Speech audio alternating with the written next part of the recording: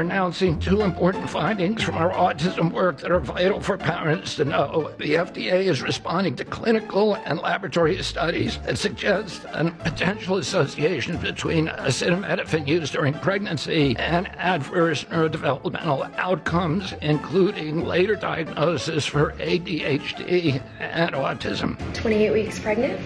You know what I'm gonna take? Some Tylenol, acetaminophen. It's gonna work like a charm, and my baby won't have autism.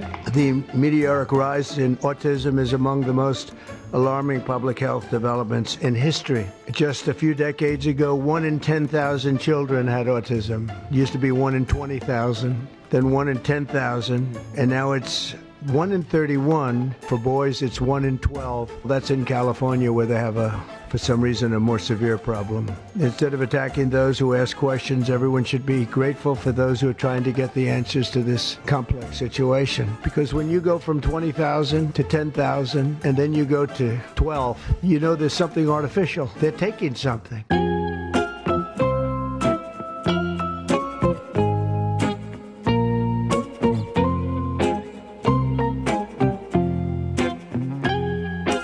There are certain groups of people that don't take vaccines and don't take any pills that have no autism. Does that tell you something? No. If the Trump administration approves a vaccine before or after the election, would you take it? If Dr. Fauci, if the doctors tell us that we should take it, I'll be the first in line to take it. But if Donald Trump tells us that we should take it, I'm not taking it. The fact that you continue to undermine public confidence in a vaccine is unconscionable. Okay, the point is,